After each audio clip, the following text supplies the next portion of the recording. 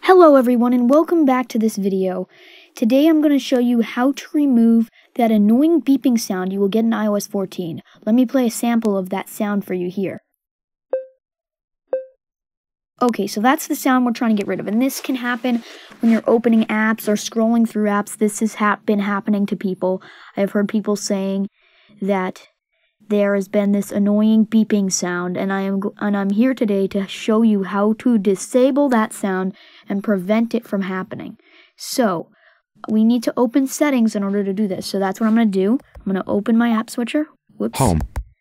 Open app my switcher. app switcher. There we go. Settings. Close. Activate. Let's Default open settings. Spoken content. Accessibility. Now I'm already in accessibility because I did not want you to see my Apple ID, but you would have to scroll down and click accessibility. Vision. Heading. Voiceover. On. Button. Let's open voiceover settings. Voiceover. On. Voiceover. Tap. Double. Learn. Voiceover. Speaking Scroll rate. down Heading. to audio. Speaking rate. Speech. Braille. Voiceover. Verbosity. Audio. Command. Audio. Button. Sorry for those Sounds of you and who prefer haptics. faster speech. I have it slowed down in this video so those who need slower speech can understand. Audio ducking. Off. Double tap to So toggle we'll setting. scroll down Sounds and haptics. Button. Audio. Head. to Sounds and haptics. Button. sounds and haptics. Now we want to click on this Sounds. Heading.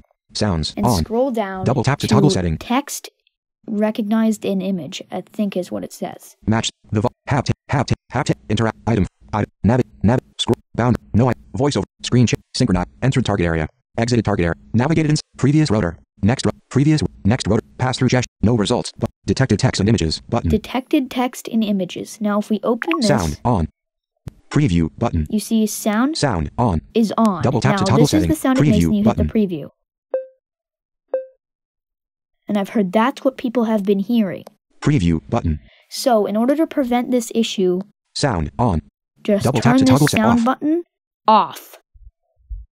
detected text and images heading That's it. sounds and haptics sounds Now you have that issue fixed. Your phone should no longer beep. If it still does, let me know in the comments and I'll do my best to help. Thank you, everyone.